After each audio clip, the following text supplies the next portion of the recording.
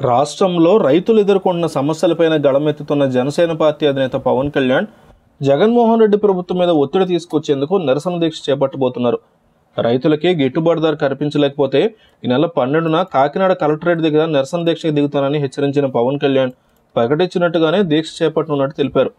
ఆంధ్రప్రదేశ్ రాష్ట్ర రైతాంగం పడుతున్నటువంటి కష్టాలను తెలుసుకుని వారికి అండగా నిలబడమే దీక్ష యొక్క ముఖ్య ఉద్దేశమని జనసేన అధినేత పవన్ కళ్యాణ్ స్పష్టం చేశారు.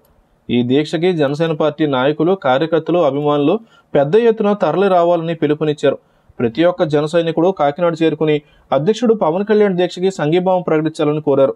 అన్నపూర్ణ లాంటి ఆంధ్రప్రదేశ్ రాష్ట్రంలో అన్నదాత పరిస్థితి దయనీయంగా మారిందని జనసేన ఆవేదన వ్యక్తం చేసింది. జగన్మోహన్ రెడ్డి ప్రభుత్వం రైతు సమస్యలను పూర్తిగా విస్మరించడంతో ఉభయ గోదావరి జిల్లాల రైతులు కనీవిని ఎరగని రీతిలో ఇబ్బందులు పడుతున్నారని చెప్పుకొచ్చారు. రైతులు పడుతున్నటువంటి ఇబ్బందులు తెలుసుకుని పవన్ కళ్యాణ్ క్షేత్రస్థాయిలో పర్యటన చేసి ధాన్యం కొనుగోలు కేంద్రాల్లో అవకతవకలు జరుగుతున్నాయని గుర్తించారు.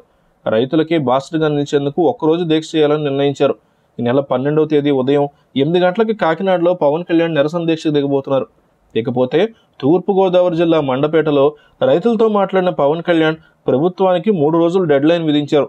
డెడ్ లైన్ విధించిన ఒక్కరోజు కూడా గడవక ముందే దీక్షకు దిగుతున్నట్టు పవన్ కళ్యాణ్ ప్రకటించడంతో రాజకీయ వర్గాల్లో పవన్ కళ్యాణ్ ఎంత దూకుడుగా వెళ్తున్నాడో అనేటువంటిది చర్చ జరుగుతోంది. ఇదే విషయాన్ని జనసేన సీనియర్ నాయకులు నాదెండ్ల మనోహర్ చెప్తూ ప్రజల నుంచి సంఘీభావాన్ని కోరారు. పార్టీ అధ్యక్షుడికి మద్దతు తెలియజేయడానికి జనసేన నాయకులు, కార్యకర్తలు, సానుభూతి పరులు కాకినాడ రావాలని ఆయన ఒక ప్రకటన చేశారు. ఉభయ గోదావరి జిల్లాల రైతుల సమస్యలను పరిష్కరించడంలో ముఖ్యమంత్రి జగన్మోహన్ రెడ్డి పూర్తిగా విఫలమయ్యారని, దీంతో ఆ ప్రాంత నేతలు, రైతులు తీవ్రంగా ఇబ్బందులు ఎదుర్కొంటున్నారని అన్నారు. పవన్ కళ్యాణ్ వరి కొనుగోలు కేంద్రాలను సందర్శించినటువంటి తరుణంలో అక్కడ అనేక అవకతవకలు జరిగినట్టు గుర్తించారని అన్నారు. వారి సమస్యల పరిష్కారం కోసమే పవన్ కళ్యాణ్ ఒకరోజు దీక్ష నిర్వహించాలని చూస్తున్నారని మాజీ స్పీకర్ తెలిపారు.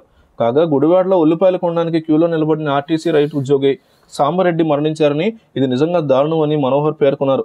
ఉల్లి సంక్షోభాన్ని పరిష్కరించడంలో ప్రభుత్వం ఘోరంగా విఫలమవుతోందని అన్నారు.